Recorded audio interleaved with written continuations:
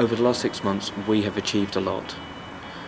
With your help, we've delivered 350,000 newspapers and leaflets across the borough, and you've turned out in numbers. On the 17th of April, 541 of you came out and delivered 92,000 newspapers to every single door in this borough.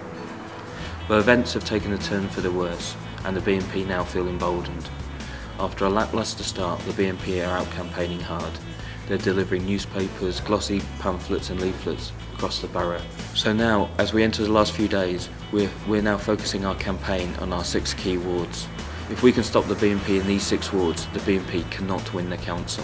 But the local elections are too close to call. It could go either way, so it comes down to who can turn out their voters on election day.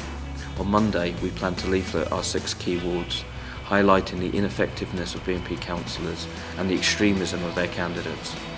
On Tuesday, we're producing and stuffing envelopes and letters to our key voters in our key wards. On Wednesday, we're targeting the train stations, we're targeting the local college, and we'll be putting out more letters to voters.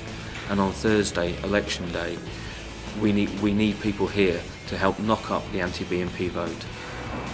I want to thank you for all the work you've done in Barking Dagenham over the last few months, but I've got to be honest, there's still work to do.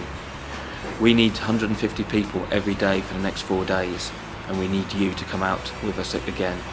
Don't assume somebody else is going to do that work, because they aren't. We're short of people and we need your help. We need to get volunteers out to stop the BNP, to stop them winning the council, to stop them gaining an MP. You must think, if not you, who? This is our fight. These are the next 4 days. Please come out, help us, sign up.